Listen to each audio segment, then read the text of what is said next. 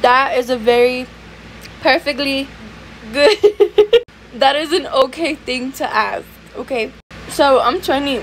I just turned 20 like 2 days ago. I turned 20 on Sunday. So here's a little story time for you.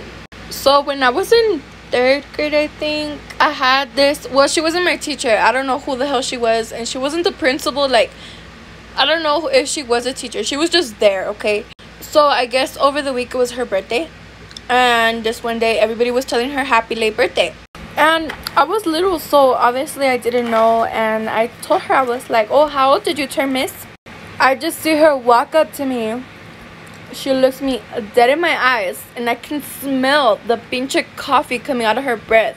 That's how close she was to my face. And she said it like very aggressive, and she was like, that is a very rude thing to ask. And I was just like, okay, well, I'm never gonna ask anyone how old they are again. Like, I got the message. And then she walked away, and I think she like went off to go do whatever the hell she was doing. She was a Karen. She was a really mean teacher. I think out of all the teachers that had in elementary, she was the meanest one. Like, whew, that woman was just... And she was mean to my brother as well. So she was just not a good teacher. But I mean, I wouldn't care if somebody asked me how old I am. Even if I'm like 45, I think that's okay. There's nothing